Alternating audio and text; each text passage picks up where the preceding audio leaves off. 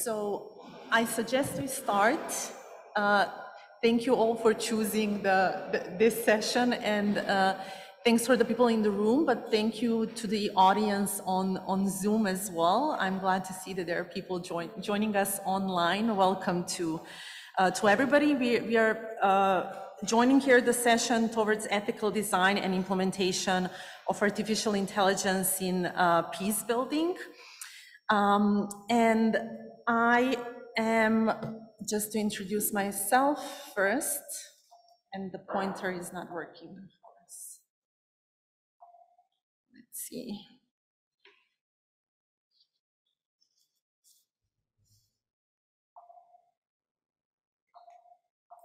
Okay, I'll have to use this one.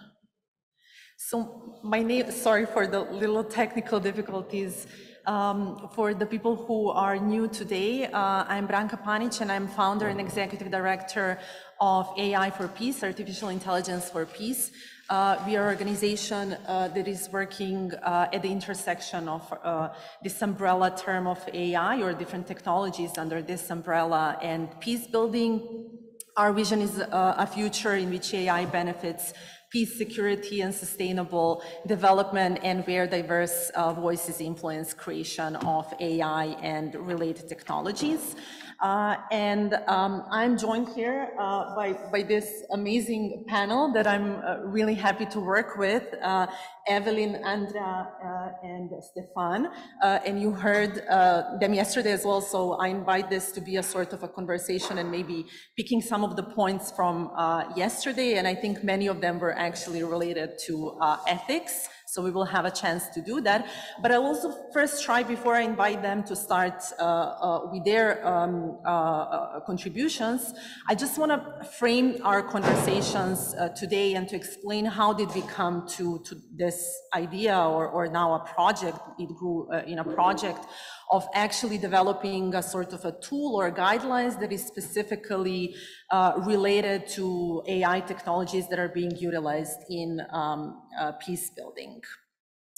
And I don't think it's even necessary to conclude that AI is all the way around us, even in phones like this one. But lately, in the previous couple of years, when we started doing this work, and we actually did a similar type of mapping of the ecosystem of organizations that are using, we did not call it AI at that point. We call it data-driven approaches to artificial intelligence, to peace building, or to humanitarian action, or international development. And we realized that there are more and more organizations that are utilizing these technologies.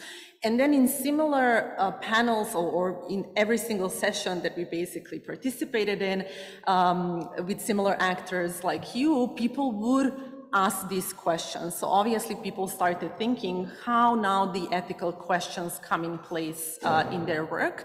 And they often had more questions than answers. So as a sort of a follow-up of this conversation, we decided to start this project. And what you see now on the slide is basically something that I picked from the conversations yesterday, a sort of wrap of some of the, not all of them are quotes. I have to say, some of them are just something that I remembered. I can't say that they're exact quotes of the people that were talking about this, but Stefan raising this really important question around the mapping that they did, and what are now those ethical challenges in publishing this information or not publishing, or who is making this decision? Are we thinking about the risks, potential risks, especially having in mind that we are often working with organizations from conflict or fragile settings? Then what Helena from Build Up mentioned, the fact that in one of their projects, they're using WhatsApp because the local communities are using this, so it's a more natural way to actually use what already works. But then we simply start thinking about ethical implications of this. Do we work with Meta or Facebook applications? What are all of the implications of data security behind that? Then Evelyn, I will give you a chance. I think this is a super important point that you mentioned yesterday about human dignity as an unconditional baseline of doing this peace tech related work. I think this dignity word is something that we never hear in ethics work, which I think is a crucial part or element of ethics work and what we need to think more as peace tech actors. What Christine mentioned, the do no harm in her presentation of utilizing these technologies. How does this do no harm approach now changes, having in mind this technological layer that they are bringing in their own work. And those are just some quick theoretical frameworks that I wanted to go through quickly, because I realized yesterday we had a lot of conversations, even now today in this wrap up, like what do we think actually about these terms, right? About peace tech, about AI for peace. We actually think that AI for peace is a sort of a continuation of a peace tech work, or some would call this a digital peace building, as this nexus between the field of peace building and the digital technologies. And I believe that with every new round of technologies that come into place, even after AI, we will basically broaden this concept of peace tech technologies that we are using. And then we are bringing this question again, what do we consider as AI? And I added this yesterday just as a sort of a reflection from some of the conversations. We don't have this agreement. This is what makes our job super complicated. There is not a single agreed definition. People are still debating about what AI is. But we need to start with something, right? If you're developing guidelines, ethical guidelines, if you're developing the tools, we need to know what is our starting point and what we use, and we are open to conversation. We think this is something that the field has to agree as a whole. We use this definition of AI as the ability of a machine to perform cognitive functions we associate with human minds, such as perceiving, reasoning, learning, and problem solving. And then again, it's not a single technology, right? And this is why it aligns so well with peace tech. It's actually, we call it an umbrella, and under this umbrella, there is a set of new technologies that are powered mostly with the big data and can potentially contribute to some of the work that we are now doing in the peace building. And what we mean by that, and we can have this conversation as well, how your lab basically decided to define some of these concepts. We see this as a strategic activity that solidifies peace, avoids violent conflict, provides the tools for building something more than just the absence of war. So we are coming back to these definitions of positive and negative peace, and AI as a tool, right, to strengthen capacities for conflict management and ultimately to lay the foundation for sustainable peace. And this is just a quick overview, because I realized not many of the examples that we heard yesterday actually covered AI, and we got this as sort of a prompt to think about from Helena, that sometimes big data is not that big, and I would like to challenge that conclusion, because I think it's very dangerous as well for the work that we are doing. And here there are some examples of this big data and algorithms that are being used that are definitely making some serious consequences for the peacefulness of our societies.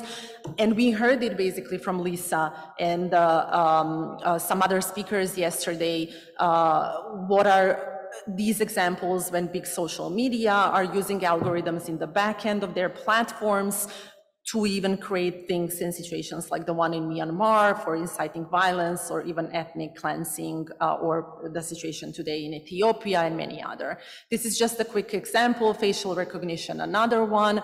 Afghanistan, the latest example from last year, where we had the Taliban taking over not only the territory, but also all of the physical and digital resources, including the big data resources that were developed for the different services in Afghanistan that are now coming into the hands of Taliban. So those are all of the ethical layers, right, that we need to think about. Again, I don't want to leave us with the notion that there are only negative examples of algorithms and AI, that we need to be careful of those malicious uses or unintended consequences. There are many positive examples of organizations that are now utilizing AI, like this one, not very far away from us now in Barcelona, using the predictive modeling conflict forecast to actually predict the probability of conflict happening in around the world, utilizing natural language processing. Oops, I actually love this one. I would not like to skip it because this is example. The previous one is helping mostly countries or policymakers to become more informed where conflict is happening. HALA system is actually example of peace builders themselves who are now utilizing the algorithms and the tool to send the direct warning of the populations themselves in Syria, utilizing the data from social media to train the model and to recognize those instances when bombing attacks will happen in Syria, and basically sending those early warning to populations so they know when they need to go to the shelter. And it's not that we are searching. This is another thing that I would like us to be aware. It's not that these examples are searching for a high-tech solution. They were born from the fact that low-tech solution did not work. So the simple low-tech warning system in Syria was not working, and this is how people from Syria actually created this system. This is our own example when we were working the project with a local organization from Sri Lanka. So those are the peace builders who were working with traditional tools to work on the hate speech detection in Sri Lanka. And we heard from Lisa yesterday how big of a problem this is becoming now with social media, and because of the scale of the problem and the speed of sharing and resharing this information, it's becoming harder and harder for local peace builders to use the traditional tools to do this work. So they're looking for solutions in digital spaces, in artificial intelligence, in this case, to automate this detection of hate speech in Sri Lanka. I know that we were already late, so I don't want to use a lot of time there are many other examples, and I would like to invite everybody to see some of the basically resources that we created just to put more light to these examples, to positive examples, but again, with this notion of asking this question, as we start using more and more data science, as we start using AI in our field, in the field of peace building, in the sustaining peace work, how do we ensure that ethical work is being done? And this is again, just a proposal of the definition from Alan Turing Institute of how we define this AI ethics. Hopefully Evelyn can help us a little bit with finding our way through this so we know what is this big picture, what we are starting with, and then bringing this more from this normative level to the actually practical level and practitioners. And we did a series of almost 50 interviews now with practitioners from the field, asking them how they're actually, when they're doing data science project, how they're thinking about ethics. And those are some of the quotes from their perception as ethics as a process, not a destination, or a place in their work to actually pause and ask some of the difficult questions, or opportunity to think about unintended consequences. And I would like us also to discuss some of these issues and to think, maybe do we have this gap, and how to make this gap smaller in between the principles that we are putting when we are developing the guidelines and those practical things for data scientists to actually use in this work. I would like us to think in the other way around as well. So what we as peace builders can bring to the field of AI, not only what we can bring from AI ethics to now peace tech and the projects that we are developing in this field. And this is one of the areas of our research as well, that we are doing this conflict sensitivity and do no harm frameworks that are traditionally used by many actors in the peace building and humanitarian aid field. We are investigating now, are these tools applicable to AI projects and working AI for peace work, or what is needed to be done for these tools to be upgraded to so they are usable in so-called algo age. Is it ethical guidelines the solution? This is the question that I hope we will discuss as well. Andrea, do we need another guidelines? We will hear from you all of the amazing work that was already done in this area. So this is another discussion I hope we will have together as a community of practice. And thanks so much for bearing with me with this a little bit longer intro, but hopefully this set the stage now for us to have this discussion. And I think we are a small group as well. I really hope we will have a set of introductions and interventions from our speakers. I want to say guests, but actually you are hosts. So it's really great to hear from your amazing expertise. I suggest we start with Evelyn and then Andrea and then Stefan. And I will actually maybe ask the first question to Evelyn. And we heard already yesterday some of your work on ethics in ethics field, especially with this perspective of human rights. And human rights is a minimum condition or request for doing some of these technologies. So maybe for the people who were not here, or maybe you want to go a little bit deeper into this concept. Help us understand what this actually means, and then what is maybe the next step after the human rights minimum. That's even the better question, actually. That's the better question, in fact. But no, thank you very much, Branka, for also giving this overview of your work. And it's really helpful also to see like how these concepts are developing, how even it is like peace tech and AI, how they're related to each other. It's not like exactly the same, but still it's related, as you nicely showed. And well, I'm a strong advocate for human rights. Yes, absolutely. One big reason is because from an ethics point of view, if you're discussing like not from because it's not descriptive, like how we're doing things, it's rather the normative side, like the what. It's a question about the what. So if you ask what should we do, what kind of guidelines should we have, the main challenge there for ethics is that you need some kind of point of reference, because at least if you're not fixing it on God or the Bible or like something like that you can kind of access, you need really good reasons. I mean, that's how ethics works. You have to kind of fix it on good reasons that rationally could be accepted by everybody from an equal point of view. So you need this good reasoning. And there it becomes tricky. Like on what do you fix ethics? Like what are possible point of references?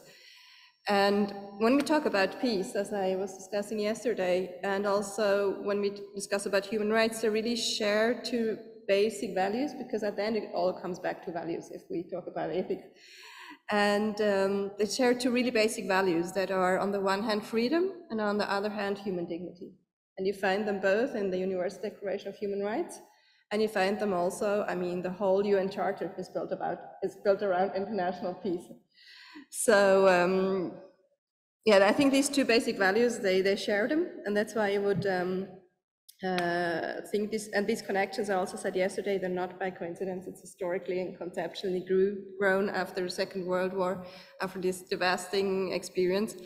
And I mean, something we also have to be aware of, we don't want a third World War to again find really good norms or good ethical guidelines that we could agree on. We don't want a third World War where AI will take over and then destroys everything, and then we have this like political window of opportunity, so to say, to think about it again. And I think, like from a realist point of view, I must add, it's quite unlikely that we're going to find such good norms or guidelines to base it on again, because you also need some kind of international agreement. It's not just enough that we're thinking, here the political scientists come in. It's not just enough to say we want to do that, we also have to get it through.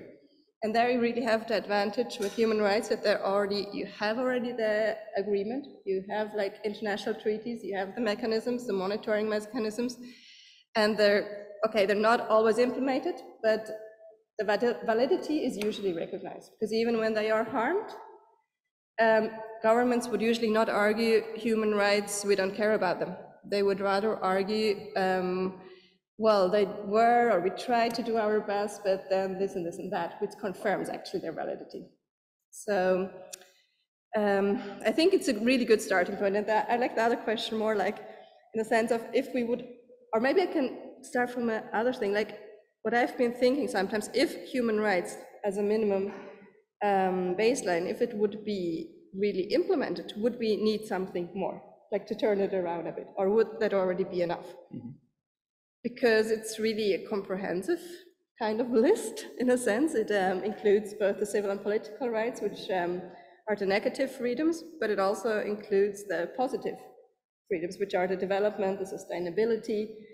So, yeah, as provocatively, why do we have all these other ethical guidelines? Why can we just not base it on human rights? Or what is the additional value of it? And particularly also, I sometimes have the impression, but it is open to discussion, like that lots of private companies, they would prefer other ethical guidelines because for the first, they can participate in that, which is good for ownership, of course. But also there's a lot of lobby activities, again, from a realist point of view. And secondly, I mean, human rights are not only moral norms, they're also legal norms. So it means it's not only we should be doing that, but you can actually kind of really get them enforced if you want to. So yeah, asking a bit provocatively to everybody, like why don't you make sure that the enforcement mechanisms are improved for human rights, and then maybe we would not need to discuss so much about other ethical guidelines. And if I may, you had that one slide, just as a short, about the definition of AI ethics. Can I see that again? Because something called my attention there, as a matter of fact.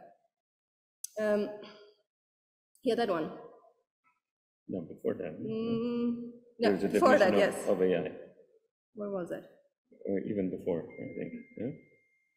It was about where you said that it's a widely accepted. Somewhere you had that. Oh, the definition of AI? Yeah, no, something like that. No? Wasn't this one, the definition of it, the proposed definition? No, it was where? Huh? Because I had taken, no. Yes. Anyway, I mean, I can't say it anyway. So because somewhere you said that it's like widely accepted norms or something, which is around ethics, and I disagree a bit on that. Because, I mean, that's a classical argument with democracy also. The majority is not always right. I agree with that. And actually, what is ethical or not does not depend on whether it's accepted or if it's not accepted. Whether the majority is in favor. Yes, that's a political question. It's not an ethical question what the majority thinks or if people accept it or not. Wasn't that the case with the human rights framework as well? When the now bring us back a little bit in history, like when the United Nations were starting. So it was the same situation, but then still the world agreed somehow with the majority. Yes, I mean, that's the ideal, of course. I mean, that's the ideal if ethical norms overlap what is politically agreed and then they turn legal norms. That's the ideal picture. If ethical and legal, like ethical is more about legitimacy, so if legitimacy and legality overlap, that's a perfect case. But it doesn't have to be that way. You have legal norms that are not legitimate, and you have like many ethical norms who are not like socially accepted. Yeah. So that's what I say. I think it's really important to have an ethical point of reference that is independent, like let's say of political processes or even of social norms, because social norms that change during time, they change in the context, and especially if we talk about something like AI and risks, I mean, you don't know how it's going to be, I mean, how that's going to go on in a sense, you know, and if it's going to be appropriated by somebody or not, and like, maybe to add there also, I think a really important question is responsibility. And I mean, machines cannot take responsibility because from an ethical point of view and also practical, I would say, they don't have the freedom. They don't have the freedom actually to make a decision. They're programmed. And you might have a certain autonomy there, but that autonomy is very limited because a machine can never be free. And so in that sense, from an ethical point of view, that discussion about responsibility actually doesn't make sense a lot. It doesn't really make sense because only humans can be responsible. Machines cannot be responsible. Totally agree. So what would happen, for example, I mean, what do you want to destroy? You want to destroy the machine as a sanction when it was wrong? That's like, yeah, it doesn't make sense simply. Which is basically the tough question that Andrea is working on, because now we are coming back from those normative concepts and decisions of what ethical or moral is and what are the good and bad decisions, to actually making sure that some of these things are regulated and they become the law or not. And Andrea, I think, can be, bless you, our eyes and ears in the rooms that we are not present, maybe when these discussions are being made, and you have an amazing experience now with some of these processes of adopting or discussing even. I think that's even more fascinating, of actually having the discussion, who is responsible, and being put in a position to agree on these kind of things and actually put this into guidelines. This will be my first part of the question, and I'll add the one on now passing this from non-obligatory guidelines to actually laws that for many of these processes, I think still we are waiting for them to happen. Thank you, Branka, and thanks, Evelyn. I think that's super interesting, and I will at some point show a couple of slides. But first of all, I wanted to just follow what you were just saying. By going back a few years, when the European Parliament in 2017 came up with this resolution on civil law rules for robotics, in which basically was saying, yeah, can you hear me? Yeah, in which the European Parliament was basically saying, the smart autonomous robots are coming.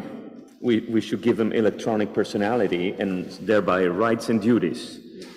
And the scientific community complained very vibrantly, because indeed at the state of advancement in which AI is, and it's for the foreseeable future, there's no awareness or sense of purpose in AI systems. The decisions to design, deploy, and use AI is essentially a human decision.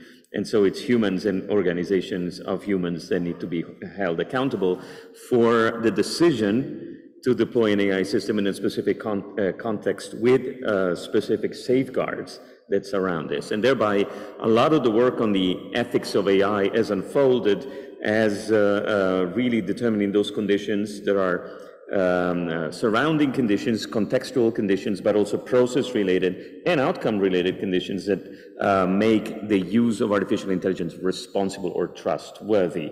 And that is something that is reflected in the current work, for example, of the European Parliament on the Artificial Intelligence Act.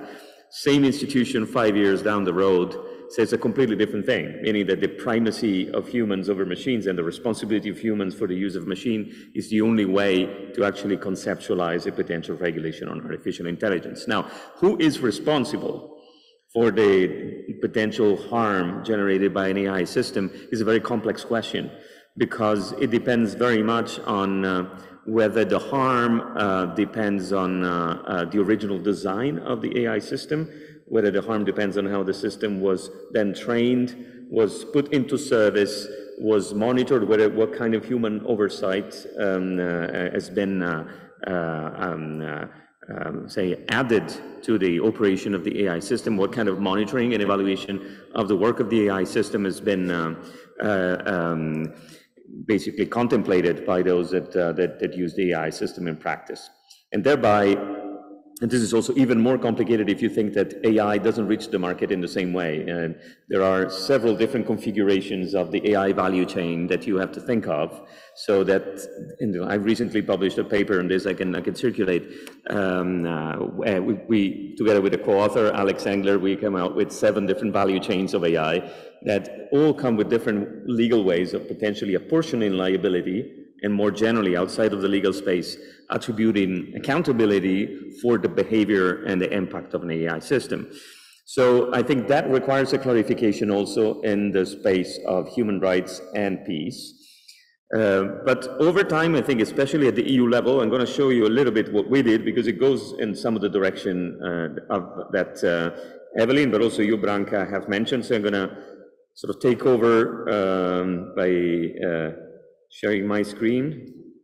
and show you, because in 2018, when I was appointed together with other 51 people in the high-level expert group on AI, we received a mandate which was very focused on ethics. In a world that was already overpopulated with ethics guidelines, you know, the GPI with the Partnership on AI was there, the Montreal Declaration in Canada was already there, the Asilomar principles for developers of AI were already there. Several large tech corporations already had overarching ethical principles for AI. Even the European Commission had the first paper from the European expert group on ethics of technologies that looked at the ethics of AI. So that was not really a big task, right? We just had to sort of somehow copy paste or think whether there would be anything that would be similar. But what we tried to do with at least the core group that was more, let's say, independent and a bit more academic to some extent, we decided to transform this mandate to just build ethical principles into a broader mandate. First of all, to transform what is ethical into what is trustworthy. And so trustworthy AI became this tripartite concept, which indeed echoes what Evelyn was saying before. Essentially, the first thing that trustworthy AI has to do is comply with the law. And the law will embed, especially at the EU level, a lot of the fundamental rights, but the law would also incorporate enforcement mechanisms. And that is what in the ethics space sometimes is called pre-compliance type of ethics. And some of the ethicists in that group found a point of convergence there. And then there is the post-compliance ethics, if you wish, the other additional principles that responsible AI development has to abide by. And this will be then further developed in this slide. And this is what we then focused on even more in this high-level expert group ethics guidelines for trustworthy AI. But trustworthy AI, and this goes also to some of the question that you asked before, but also some of the things that have been mentioned yesterday, is also quintessentially a socio-technically robust artificial intelligence system, meaning a system that, you know, the functioning of which is adequately reliable and is not easily subject to attack and manipulation, because we could call this is not easily weaponized, if you wish, so that whatever, however good the intentions are behind that system, they are not transformed and used against the original purpose of that system. So this is what came to be, and it's still at the EU level, but also this definition became the basis for the OECD definition, then the G20 AI, the OECD AI principles for trustworthy AI, then the G20 principles. From that initial work, it spread into international organizations. To some extent, also Council of Europe has been doing this. Now, very, very briefly, then we started asking ourselves, what are those principles in the ethics within this broader framework? And the four that we thought would really represent all others and would really, if complied with, proportionately, depending on the situation, would extend to all other potential ethical principles that you can think of, are the respect for human autonomy, the prevention of harm, fairness, and that is both process and outcomes, and the explicability of the AI system itself. And again, to be taken contextually, yeah, Elizabeth, I'm going to send them to you, don't worry. And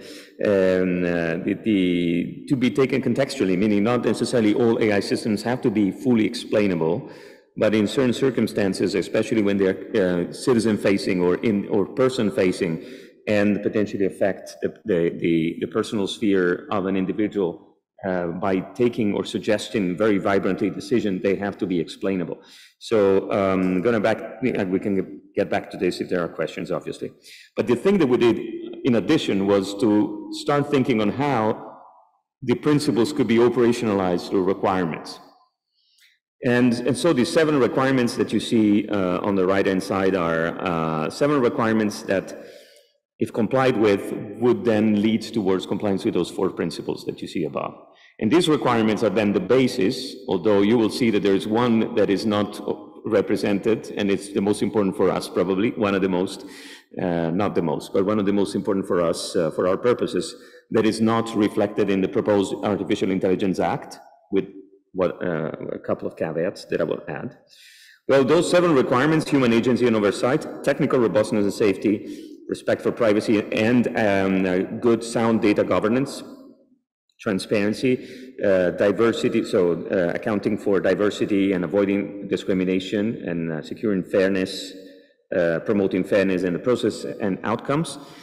This is the one I was referring to before. Societal and environmental well-being was considered by us as a requirement of trustworthy AI, so orientation towards societal and environmental well-being of the AI systems, and accountability, which is then reflected in a legal concept of liability in many cases, and however it's apportioned.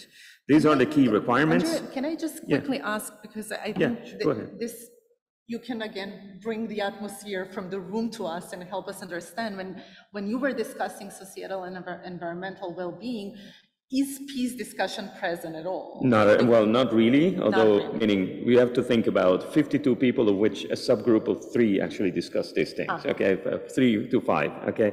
Societal and environmental well-being is implicitly incorporating some of the elements of peace, in the sense that we went to this discussion also yesterday. That was a little bit my baby in this discussion, because I wanted to include the Sustainable Development Goals in the orientation of AI systems, obviously proportionately depending on context and so on. So it ended up being an orientation towards societal and environmental well-being. There is here a coexistence of a sustainability framework, if you wish, from a social and environmental perspective. It could also be applied to, I don't know, the condition of digital labor platform workers, as opposed to the energy consumption of AI systems. But also, as you were saying, a strong human rights dimension that then overlaps quite a lot with the peace dimension in a number of circumstances. So I would say the peace dimension can be found in more than one of these 7 requirements. Now, what we did after that, because otherwise it take too long, but was to convert that into a list of questions, the assessment list for trustworthy AI. And then we, that was not 2019, in 2020, we took that list and transformed it into a software, a sort of a web-based platform, which was then released on GitHub as well as an open source platform that, you know, where you can use and customize, and perhaps it could be a starting point for customizing that list to reflect peace. So that's what I wanted to say about this process, and this is now the basis for the AI Act, meaning that some of these requirements are the basis for deciding which regulatory remedies to impose in case an artificial intelligence system is designated as high risk.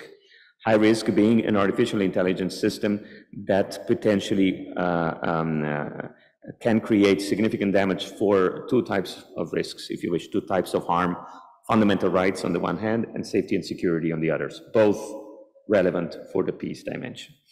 Now, this has become a sort of a blueprint for thinking about risk management evaluation, and so imposing or recommending, depending on the legal system, that those that develop and deploy AI systems follow a number of steps, and in a cyclical way, because the behavior of AI systems can change over time, right? Especially the unsupervised ones, but also any AI system that interact with the external environment can change its behavior over time.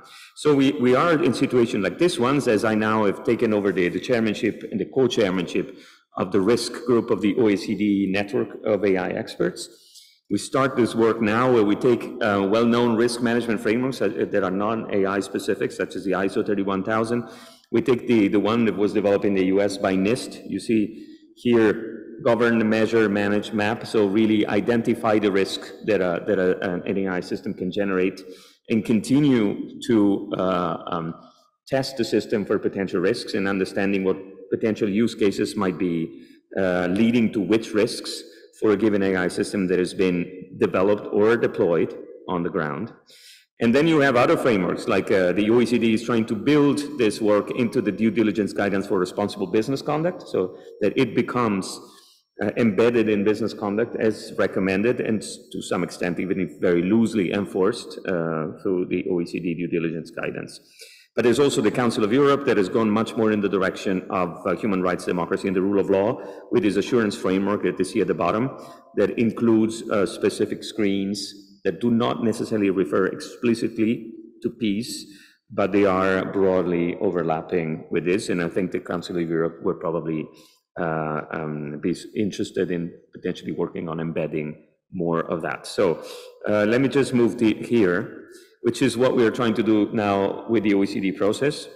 You have the NIST framework, I showed you, the ISO, then the Council of Europe, the EU AI Act contains a sort of this principle for assessing conformity of AI systems with trustworthy AI principles and requirements. The due diligence guidance, the idea is to go in the direction of a convergence between these phases of risk assessment. There would not be a full harmonization probably, but the idea is that building a body of knowledge on which risks should be controlled for, who should do that along the value chain, and how to do this and how often to redo this and under what conditions. This is something that is emerging in the AI space vibrantly. Now, footnote, because I don't want to take too much time, I already did. What can we potentially do from a peace tech perspective? I don't necessarily think that there is a need to reinvent the whole thing, but to increase the salience of peace in the process of designing, developing, and basically building a sort of a peace orientation by design and by deployment, because many decisions are taken at the moment of deploying AI system. That is something that is potentially highly needed. Exploring a little bit the space in between sustainability, the human rights dimension, and the peace dimension in more proactive terms, extremely important. Potentially advocating ways to stress test AI systems, existing AI systems, for their peace orientation or the risks that they incorporate, also potentially very useful and needed. And but even more broadly, from a broader, say, societal and policy perspective, empowering civil society to look into AI systems and audit them for peace orientation, which is something that to some extent is happening for content moderation as a result of the EU Digital Services Act, and will happen, I think, much more in the future as the role of civil society as a sort of an additional pillar of a digital public space, if you wish, to look into the way in which AI systems are being used and detect situations in which there is a possibility that risks are created for peace writ large or writ small, and as using the terminology that that was used in the topic mapping by Stefan and Uma and their colleagues. So I think all these things are potentially streams of work that I would encourage you to undertake. And I think that there is not a lot of work going on in this specific field at the moment. Thank you so much, Andrea. Andrea basically summarized in 10 minutes months and months and months of research and reading that you saw. Like, this field is incredibly big. There are so many things that have been done in the previous couple of years, and now figuring out for peace builders, right, how to find our way through all of this amount of information that is out there. And there are two things, and I really appreciate you pointed this out. So there is this notion of thinking about peace of any AI application and consequences for peace, but also for us on a level of our own field, like how do we as peace builders actually ensure when we build some of these systems, what are the rules and principles that we need to follow? Which now brings me to our next speaker, and coming back to this question of who we are as well, maybe just a quick question for all of us to see who are the people in the room who are coming from Global South. Maybe you can raise your hands. And virtually, maybe a thumbs up if you if you're coming from Global South.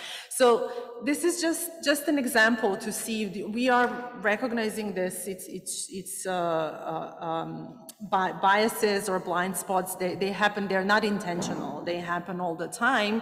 It's just important that we recognize them and then work with that as well. And I will connect now this recognition that we are representing only certain views in the room to the work that Stefan is doing, that I have a huge respect for, with this amazing initiative that you started with these global perspectives on AI. And I think it fits well now to this amazing body of work that was done mostly in the global north, right? The OECD, well, maybe UNESCO, some of the work can be applied for countries in the global south.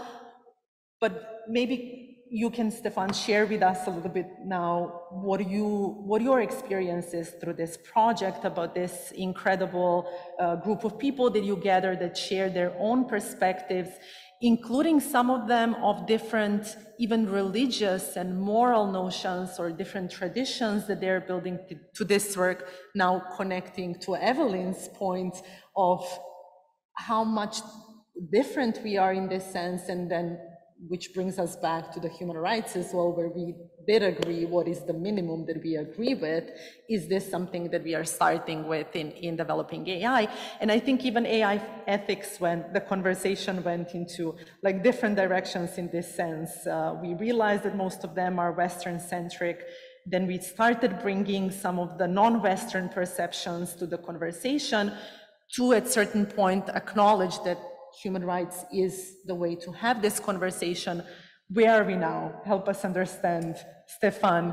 Yeah, and again, I might actually take the privilege what most politicians take, is actually not answering your questions, but give an answer that I would like to give. But before I go there, I think, yeah, so the work that you refer to is that actually 2 years ago, I became kind of concerned that most of the AI ethics conversations either are always focusing on one particular application, such as predictive policing, or are always using frameworks that are originating in the well-established kind of, anyway, usual suspect corners. And so that's when I created this course, which is AI Ethics Global Perspectives, where, first of all, I wanted to lower the cost of actually having access to different perspectives. So the course is free. And also, I wanted to make sure that it doesn't require you reading a very academic paper. And so it's basically video modules by people in the space. And so till date, we have now 50 video modules freely available that try to explore global perspectives, that try to explore AI ethics from a global perspective, both sectoral perspectives, like what does AI have to do with dentistry, right? There's actually a lot of AI ethics involved in trying to secure that everyone has a beautiful smile, right? Which is actually kind of quite often never discussed, but I think that's an interesting element. Two, of course, different ideological and normative frameworks that can be applied, ranged from Ubuntu. What does Ubuntu mean? If you actually have more of a collective perspective than an individual perspective to rights. Two, of course, we have one module that focuses on the role of religion and what does Judaism tell us about AI ethics. Two, Buddhist and Eastern perspectives as well. So I'm not going to summarize all of those, except for to say is that we just scratched the surface in those 50 free modules, just to show is that this is a massive field, that we need a lot more intention in actually being more plural in how we go about AI ethics, right?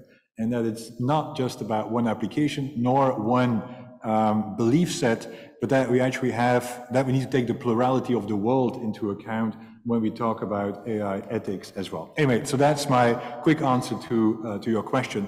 But coming back to perhaps the global side, but also to perhaps give a different perspective, you asked for different perspectives on AI ethics, is that I'm actually quite concerned with one particular aspect of ethics that never gets addressed when we talk about AI or when we talk about the use of tech for peace, which is the moral obligation or the ethical obligation to help out others if you can help out, right?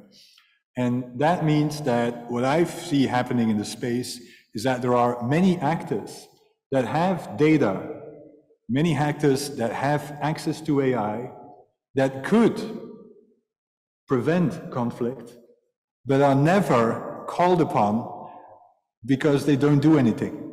So doing nothing is seen as ethical. And my view is that actually it is not ethical if you know that if you would use AI, right, in a responsible way, or you know that you have data that could identify conflict before it happens, and you don't share that data because of so-called ethical principles that you don't want to do harm, I think that in itself is actually unethical.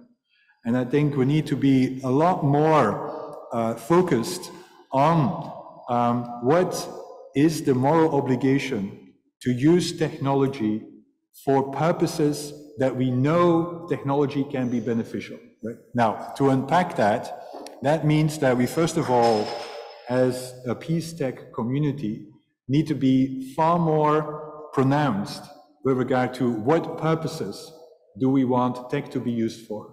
Right? I think the whole conversation of the last 2 days have been all about the supply of tech, not the demand for tech, right?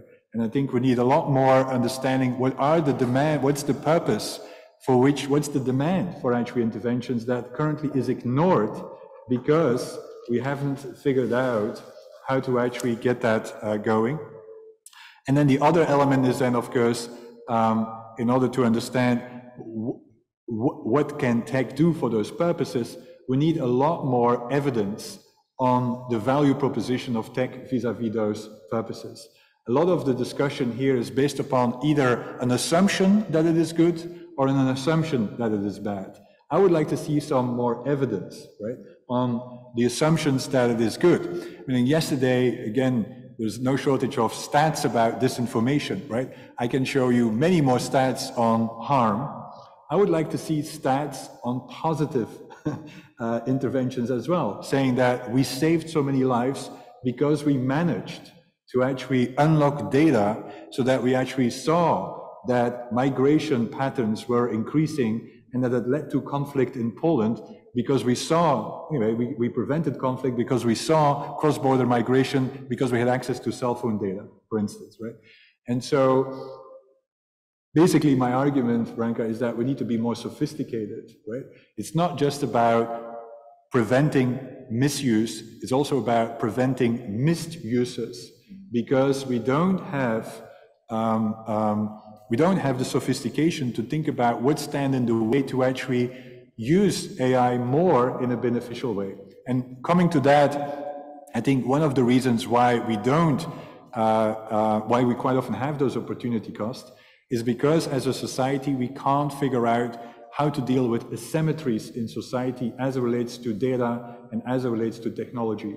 Meaning the increase in data, right, has led to an increase in asymmetry between those that have data and those that need data, right? And it's not matched because we haven't figured out how to unlock the data that is available to the ones that need data, for instance, the one in the field that seeks to establish peace, right? And I think overcoming data asymmetries, and I've written about that, is an ethical quest. It's not just about preventing misuse, it's also about preventing misuses because, coming back to my first point, it is well established that there is a moral obligation to help, if you can help, when there is a clear need, right? And I don't think we apply that enough in the technology space and the data space. So that's just my different perspective that I want to bring to the table here. I'm so grateful for this one, Stefan. I think it's a super important one and brings us back to that point as well, that we have a lot to learn from the peace building work as well, because this is actually one of the principles of the peace building work, framed as this conflict sensitivity of making sure that when we go into conflict area and fragile country, we don't only make sure that we do no harm, but we actually make sure that we contribute to peace and peacefulness and sustaining peace and building peace. That, anyway, and do no harm, I think, anyway, I've been in several situations where in my past life where, again, do no harm was a principle, but there's a clear indication also that doing nothing is doing harm, right? And I think that's what, my argument is that in some cases, we actually need more AI and more data to prevent harm. And we cannot just assume that, anyway, if it's responsible, i.e., it prevents misuse, that we can declare victory. I think we need to be more sophisticated and understand when is doing nothing also harmful. Right? Perfect. Thanks so much, everybody, for sharing your thoughts. I think we have so many insights that we can have hours and hours of conversation now going in different directions. But at this point, I will open the conversation to the audience, to you, to not only ask questions, but actually bring your own experiences. I know that you are bringing a lot of personal, either lived or worked experience to this work. So feel free to intervene. Hi, I think the panel captured most of the nuanced discussions, how to be inclusive, how to have a guideline, understanding that there are different priorities, different interpretation. And I found it's very difficult to talk about different culture or different culture may approach ethics because there's an S in ethics. And then we start calling something unethical, deterministically, right? So if we look back in some historic example, like missionary, they think there's an obligation for them to help, and the intention is good. But if you ask different people, the impact, some would say absolutely negative, for centuries to come. So how can we reconcile the understanding that different people understand ethics differently, and sometimes that understanding of different ethics may come into competition, and some people think they're doing good, and then the unintentional or maybe intentional consequences actually not perceived as good by the local community. So how to kind of go from there. But I think that one of the major questions I want to ask is, has there been more discussions about kind of the forward-looking aspect? Because looking back into historic examples, as one of the speakers has mentioned, our social values actually changes. Most of the past global trade are considered absolutely illegal, a violation against human rights, unethical by almost any culture, right? So like the slave trade, opium trade, most of the trade were considered kind of almost taken for granted, legitimate, in the past. Has there been discussions about how can we kind of think about AI with learning from the past and then anticipating change in the future? Because in 100 years' time, something that we take for granted as fully legitimate may be considered, oh, that actually caused a lot of negative impact.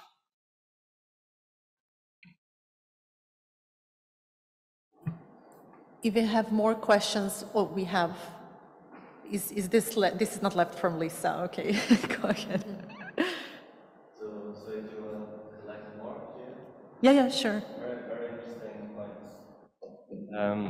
Well, I was very impressed by also how you complemented each other here, and so I feel that there's not so much to add.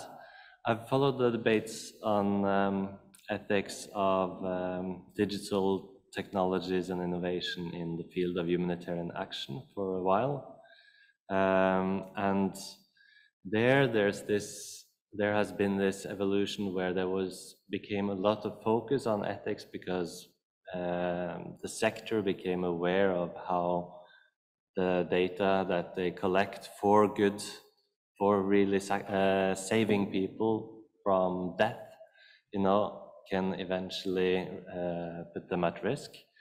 And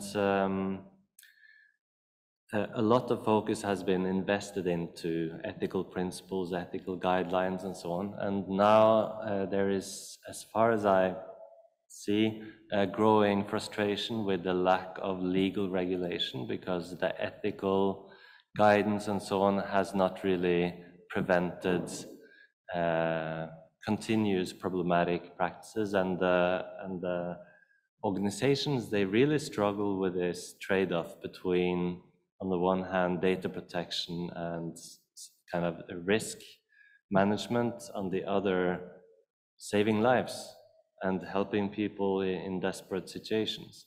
So for them also, it would be easier to have certain clear legal standards that they just need to meet. And those that are bound by EU law and regulation and the coming AI Act and so on, they have that now, in a sense, right, when it comes to that part of it. And there's also this discussion on ethics washing as part of it. So I think you all took this into account in your presentations, and talking about regulation is combined with ethics and the connection between law and ethics. I think you covered it very well.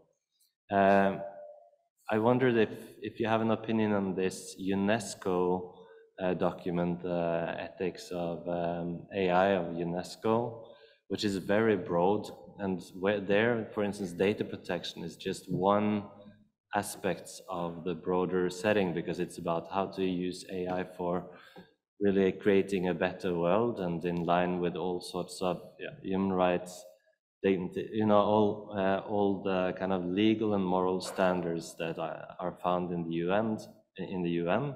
But then the question is how to kind of translate that into concrete decisions when you make the trade-offs.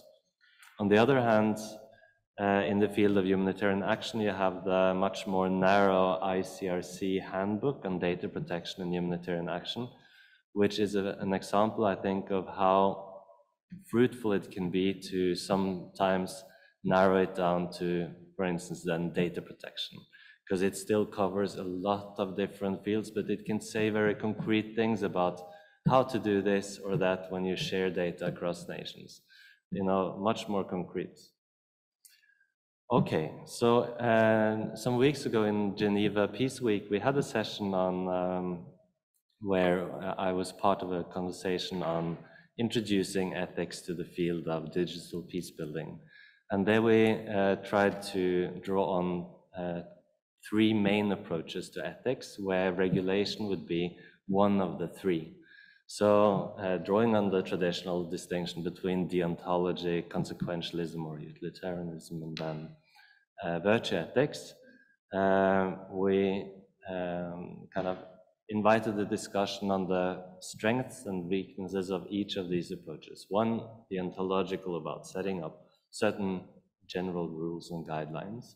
What can it actually do? What are the limitations? Secondly, a consequentialist discussion of cost and benefits in a very specific setting that the rules cannot actually grasp, right? So some supported that approach and said, we don't want rules, we don't want laws, but others said the opposite. And then the third is about, okay, what are the virtues or the capacities that an individual needs in order to actually act in accordance with these rules or in accordance with these consequentialist principles? You know, what do both the actual kind of organizations, but also people who are affected by these, what do they need to actually know in terms of education and so on in order to, for instance, deal with questions of informed consent and so on? At present, it's not very clear exactly what those capacities and need to be in order to practice this. So that's the third approach. So what's the kind of personal qualities that I need? Well, so that was a way of thinking about how this might be. These are in ethics typically put up as conflicting positions. In this field, I think it shows how complementary these three approaches can be when thinking about something like this. Thank you. Sure. Yeah. Thanks so much. I will now return back to the panel. Whoever wants to respond to either the more looking into historical lessons. Thanks for sharing all of the points. So we do have another question online, but let's first. Do you know how much time we have? Is there a revised version of the? We started later again. We started later. Perhaps some of the questions may not be asked. But that's why I want maybe to respond to the first round of, yeah. We started half an hour late, but I doubt we will get the half an hour more for, yeah.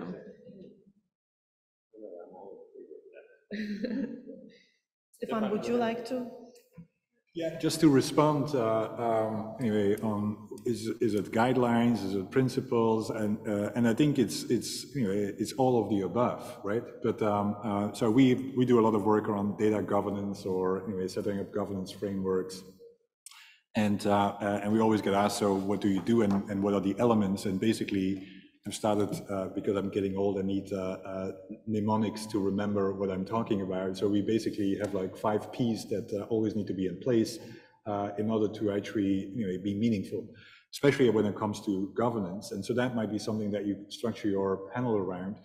First of all, governance without a purpose, right, is no governance from my point of view, right? And again, you always need to have a purpose. What are you governing for what, right? And I think having more discussion about the purpose would already be beneficial because, and I think the same with tech, this whole question of low tech, high tech, same for it, what governance? Well, it depends on the purpose.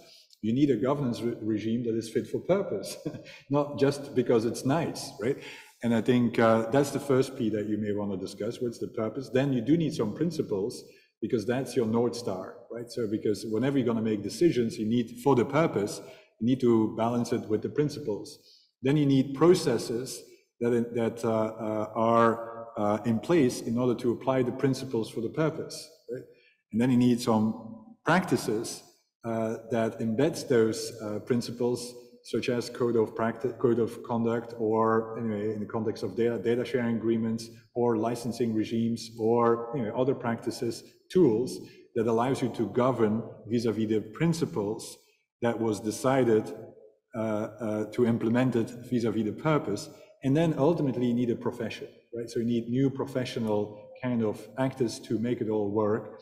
And so those are the kind of 5 P's you may want to use to deconstruct your question, because it's not just about guidelines, which is a practice, right, to implement the principles vis-a-vis the purpose, but also who's going to do it, right? What's the profession, right? And so that might be something that you can use as a easy mnemonic to deconstruct, and that's basically governance, right? That's it. If I can just add, I really appreciate this level of individual, or how do I actually do that now, even when I have the clarity of what the purpose is and what the principles are. Most of our conversations were with the practitioners, and all of them are willing to actually know, to find out what are the guidelines available for them, but they all struggle to figure out now, okay, how do I do that now? They don't, yes, they have data science capacity, but they don't have the capacity to know how to bring that to the practice. And that it's different across the sectors as well. It's very different in an organization of big size that actually has the entire teams, sometimes even ethics team. So they do have a profession to help them with this. And it's very different with organizations on the grassroots level that are just like people like most of us in the room that are just starting this work as peace builders, working in a very small team on the data science project. How do they actually now start applying some of these things? Most of them, Andrea, like majority of data scientists just ask, okay, GDPR, I know this is my, I need to follow this. This is where the conversation ends. And it's very difficult as well to put now this burden on them of reading these hundreds and hundreds of pages and figuring out on their own what to do, which then I agree, we need a new profession as well to help bring those principles to practice. Would one of you like to take the question? I think that the history one is actually, I mean, Evelyn already mentioned some of the work on the human rights that is directly coming from history. I think, unfortunately, so much of the work on ethics comes after the harm has already been done. So most of the work is actually just looking into, okay, we already did it wrong. How can we now make it right and adopt the principles and practices to do that? Yeah, I can anchor this to something more contemporary. So like all the past global trade I mentioned, we can kind of think about global trade of data that we can argue there are increasingly kind of people feeling uneasy about that global trade of data analytics, like, business intelligence, right? You can still argue that, it's still okay, anonymized or whatever, but I think it's hard to ignore that there are some people starting to feel this trade is, well, at least not comfortable with it, right? So how can we kind of apply this? I think it's very relevant. It's where the processes come in, right? So what is the process for actually then, understanding how you go about, the approach? Because, like, for instance, in the technology and the data space, which I didn't hear a lot yesterday as well, was that how do you actually get the social license for using all of this, right? And that needs to be quite often localized, right? Because it depends on where you apply it, and that requires some kind of a process. And I think the interesting thing about today is that there is a lot more experimentation in process development, right? So there's a lot of process innovation that I think we need to apply to this ethical space on how do you actually engage with citizens and how do you go about getting different input, culturally sensitive and inclusive kind of input in how you go about, for instance, determining what is fit for purpose within that locality, right? And I think that's where I think there's a lot of opportunity for innovation. And that's also, Andrea, you've done a lot of work on that as well. But I think we need to merge, the work on data and ethics needs to be connected with the work on direct democracy and all the other, and because it actually does align more and more together from my point of view. Quickly add to this that obviously when you talk about ethical frameworks for responsible AI development, you are talking about socio-technical systems, right? So you are nested into what is perceived as being ethical or unethical in a specific social context. And so it is part of that work to try and adapt the process to the local needs and what is perceived as ethical or unethical at the local level. Part of this is embedding diversity or using local voices in the definition, in a design phase of AI, which could also incorporate talking to external stakeholders. This also contemplates in the development and the deployment of AI system, the use of data that are representative of the local population to avoid imposing other realities on the modeling of reality that AI needs in order to act in a specific context and so on and so forth. So if something is not officially recognized or the wind doesn't really change on the perception of something that could be considered as unfair at the global level, it's unlikely that AI actually captures that.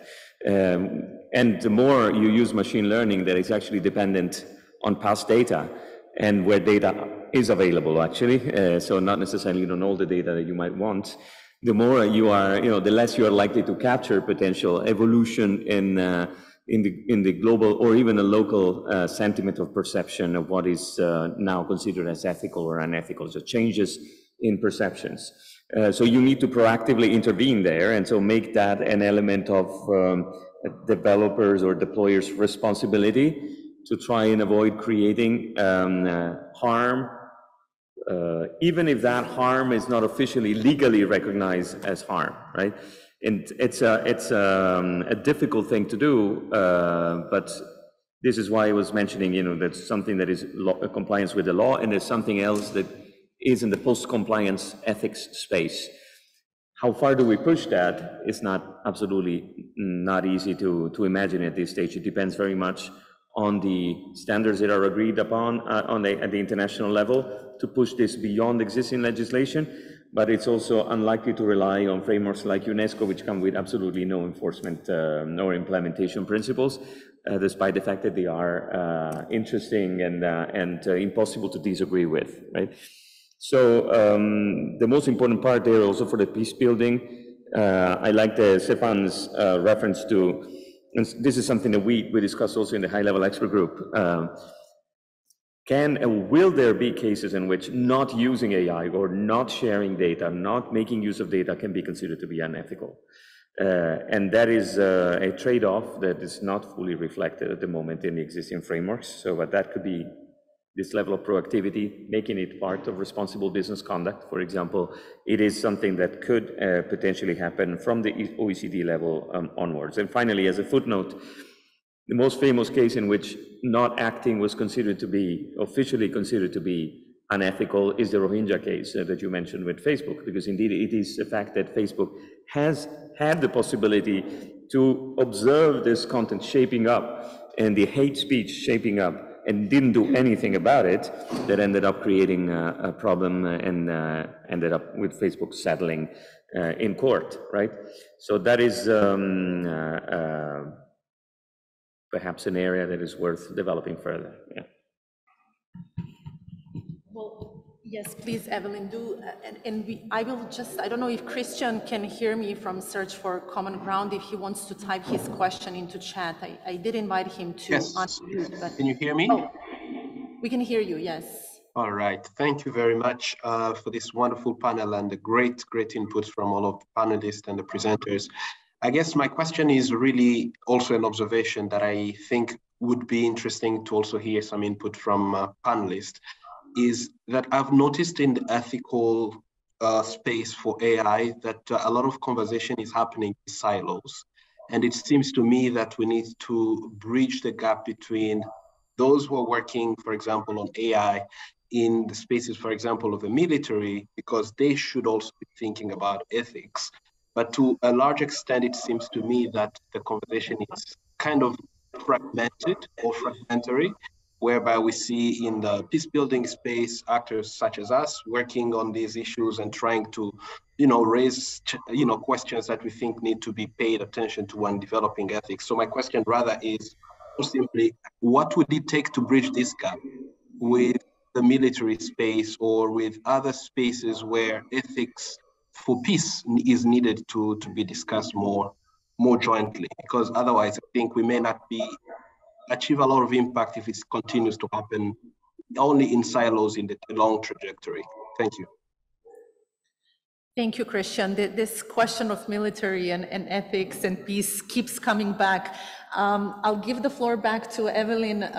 You can refer to this question or others, but quickly, I'm aware we are over the time and people are waiting probably for the next session to start. Thank you, Evelyn. I'm going to try to make it short, and maybe it summarizes a bit also what we discussed. Like if we have a look at these three main strands of ethics that also you mentioned, like the virtue ethics, the ontological, and the consequentialism.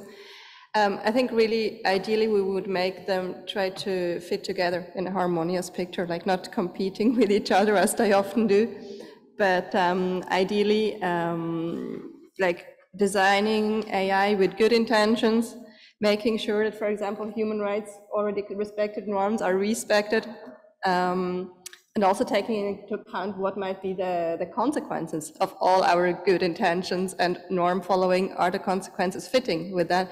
And for that, I think it's important also to go back to the concept of practical wisdom, which basically connects practice and theory. And that's also what I think we aim to do at the Global Peace Tech Hub, to connect both really practical case studies with more kind of abstract or theoretical discussions, but both are needed, I believe.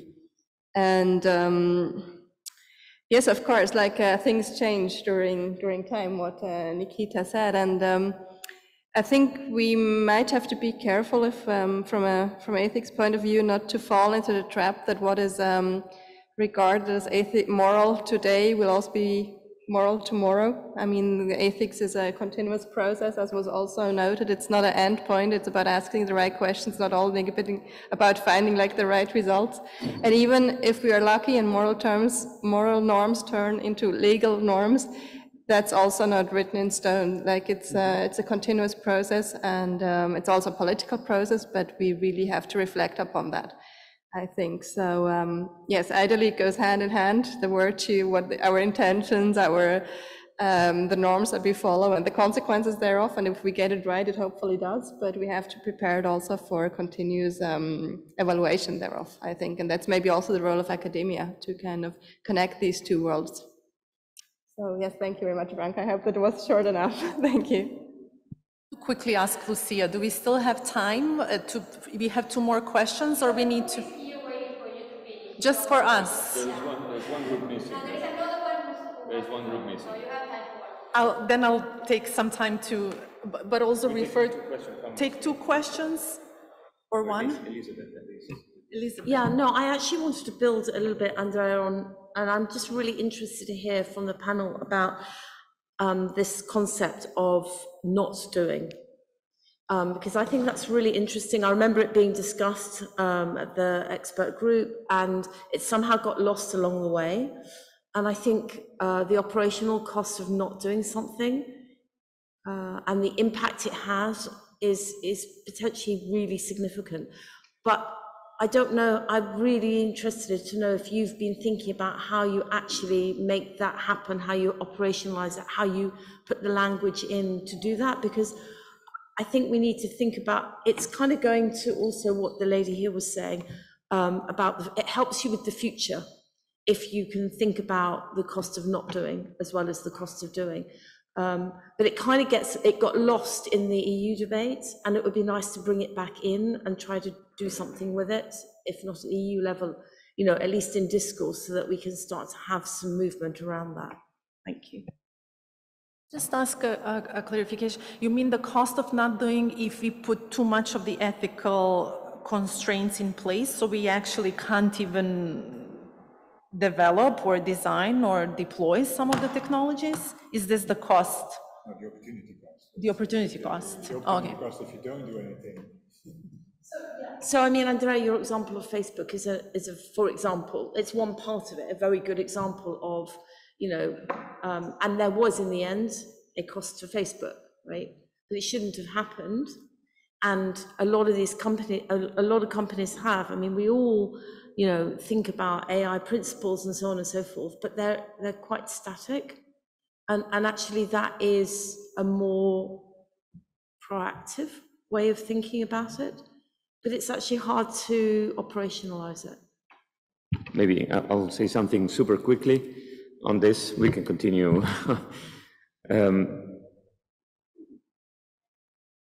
If you start from our view of capitalism, the one that is dominating our society today, which is shareholder capitalism, the incentive of a company, of a corporation, is that of maximizing value for shareholders.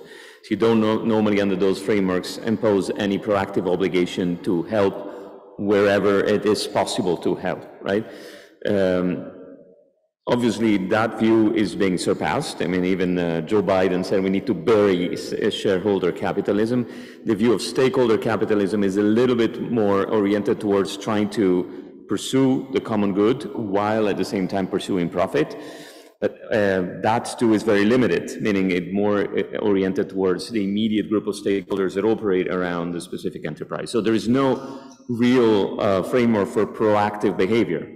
That said, whether as part today of corporate social responsibility first, or responsible business conduct, you can single out cases in which it is obvious in your operations that there are things that you could have done to avoid massive damage, massive harm by using AI or data, or if there are areas where you might want to share data to help in an outstanding emergency situation. That is something that could potentially still be incorporated in an overall sort of due diligence and diligence requirement for a corporation. I'm even more concerned when it comes to using cost-benefit analysis, right? You mentioned that before.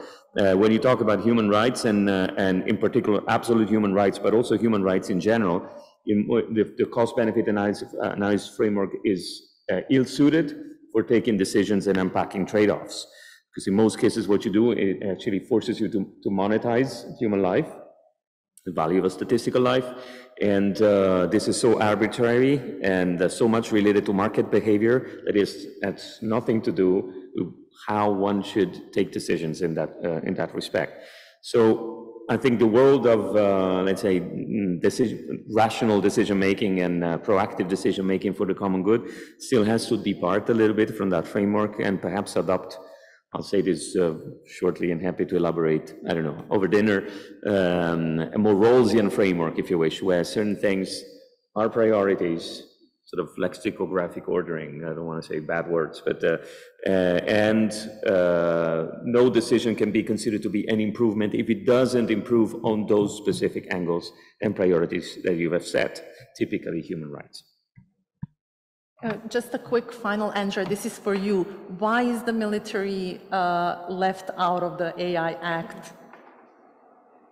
Yeah, indeed, the AI Act is only on civilian applications. It turned out outside of the competences of the DGs that were working on this, and also subject to a much more heated debate that required a completely different set of stakeholders. And a completely different set of ethical principles, because the ethical principles that are borrowed from sort of ethics of research or bioethics that are incorporated in the AI Act, which do not include things like beneficence, for example, that would go in this more proactive way. They don't, but are different from the ethics of warfare, right? And certainly the intention to save lives and the priorities that you should give to protection of human rights doesn't apply whenever you are programming a system to go and execute or optimize a task. Then obviously on laws or lethal autonomous weapons, we can talk until tomorrow, but that's a different framework. That's another session, another conference to talk about laws. We don't have time. I really wanted to give you time for some conclusions and wrap up and maybe to put us on a positive note, but I will leave it for the next session because I know we will have a sort of a debrief.